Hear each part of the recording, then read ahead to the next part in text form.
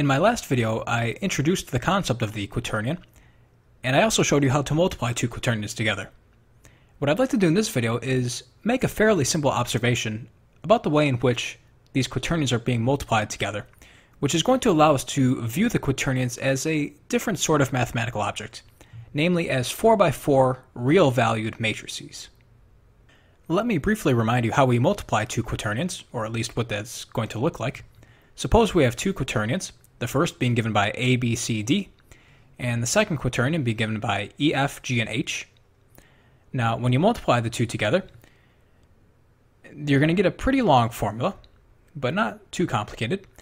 The new first component, or the scalar component, is going to be given by this formula, written here. The second component, or the I component, given by this. And then the third, or the J component, by that formula. And then the last component, or the K component, is going to be given by this formula. Now, this is the same formula I had written out last time. The only thing I did here is switch the order of a few terms. Just commuted those terms.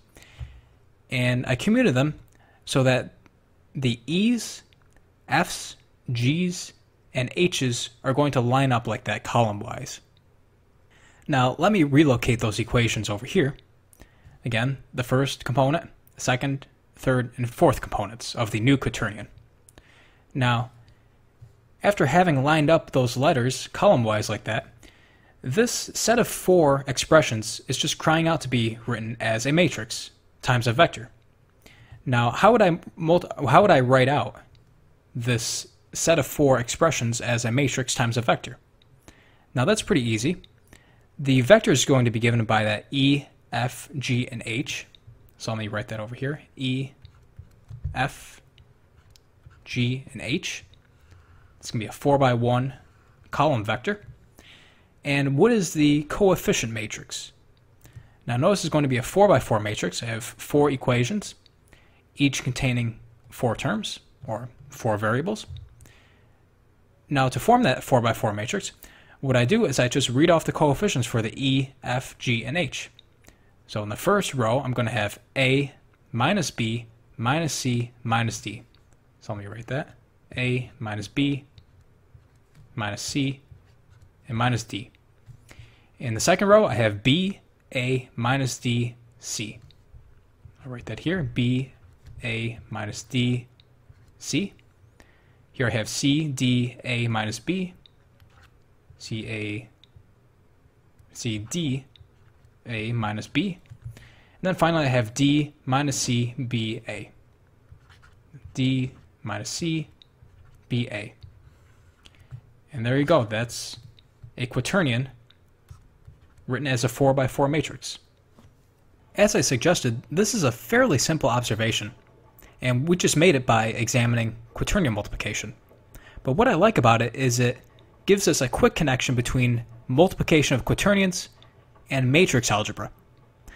That is to say, if you know how to multiply matrices, you know how to multiply quaternions. There's really nothing new you have to learn.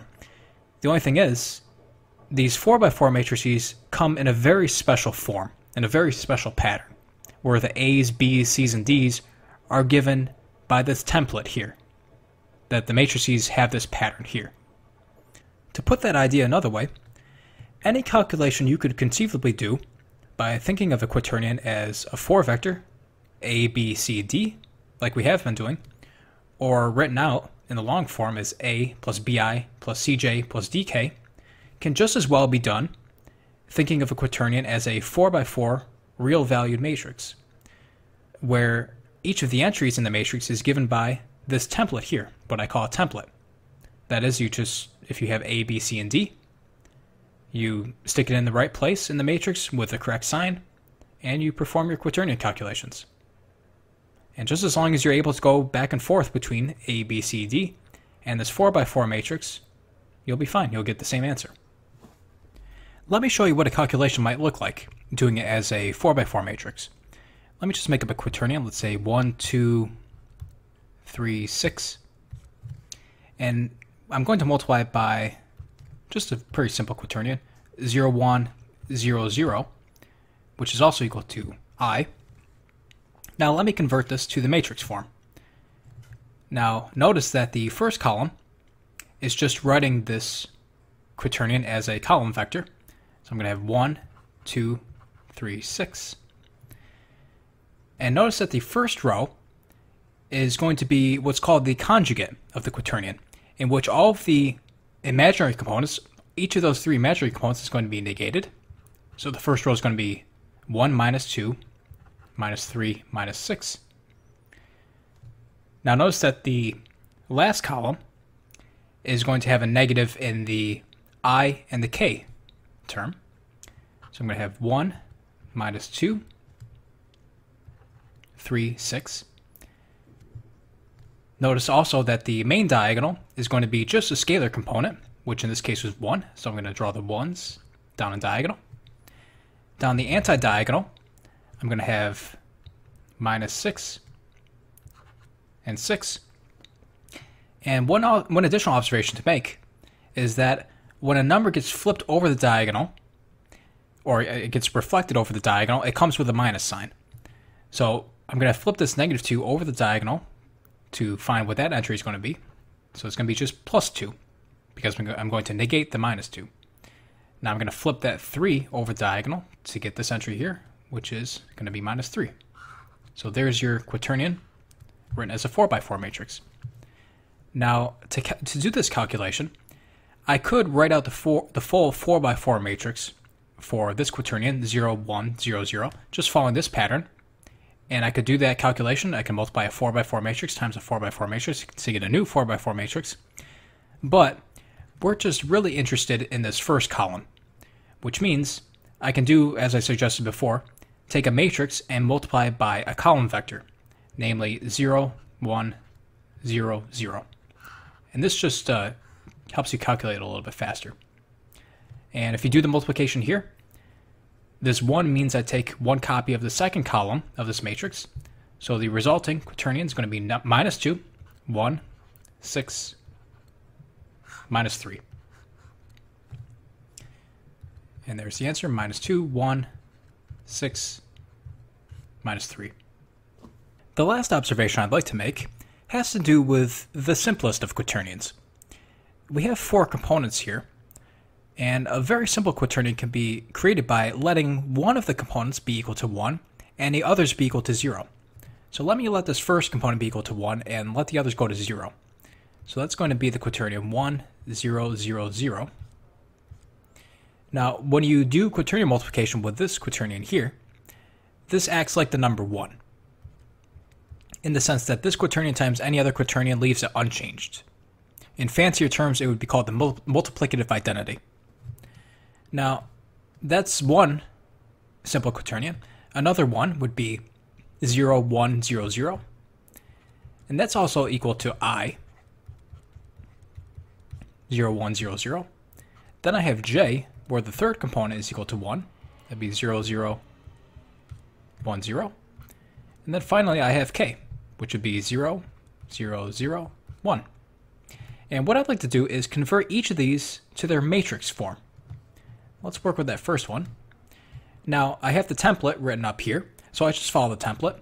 So A is going to be equal to 1. Notice that A is only present on the main diagonal, and everything else over here and also over here is going to be equal to 0, which means that matrix looks like this: 1, 0, 0, 0, 0, 1, 0, 0, 0, 0, 1, 0, 0, 0, 0, 1. And if you know anything about linear algebra or matrix algebra, this is equal to the identity matrix. That is to say, this matrix times any other matrix will leave it unchanged. So that's a neat observation, that the quaternionic one, the quaternionic multiplicative identity, when translated into the land of 4x4 matrices, is the identity matrix. Now let me write out the I matrix. So B is going to be equal to 1. B is present here, here, here, and here. So I just follow the template. It's going to be 0 minus 1, 0, 0, 1, 0, 0, 0, 0, 0, 0, minus 1, 0, 0, 1, 0. And that's the matrix version of the quaternionic I. Now let me write out the J, which is going to be 0, 0, minus 1, 0, 0, 0, 0, 1, 1, 0, 0, 0, and 0, minus 1, 0, 0. There is your quaternionic J. And finally, let me give you what the K is. I'm going to have D equals 1 along the anti-diagonal here. So it's going to be 0, 0, 0, minus 1, 0, 0, minus 1, 0, 0, 1, 0, 0, and finally 1, 0, 0, 0. And there's your quaternionic K.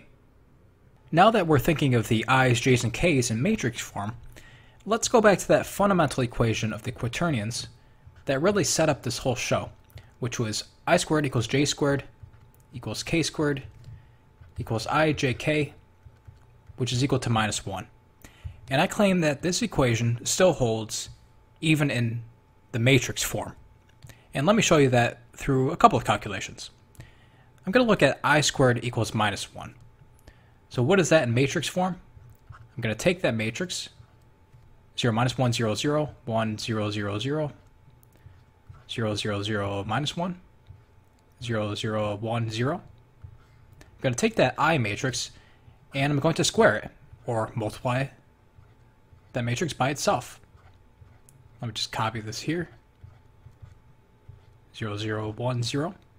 And we just simply do the matrix multiplication. Now before I do this calculation, we know that I squared is equal to minus 1. So try to predict in your head what's going to happen before you even do this calculation. What is going to be the new 4x4 matrix? So now let's do the calculation. Let's have a look at this first column here. There's a 1 in the second position, which means the new first column is going to be one copy of the second column, which is going to be minus 1, 0, 0, 0.